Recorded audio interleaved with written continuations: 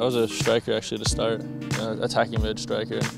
Loved scoring goals, and one day I went in goal, just for fun at school, and I loved it. I loved just diving, getting dirty, and I just kept wanting to go goal, and eventually I just stayed there, and I love it.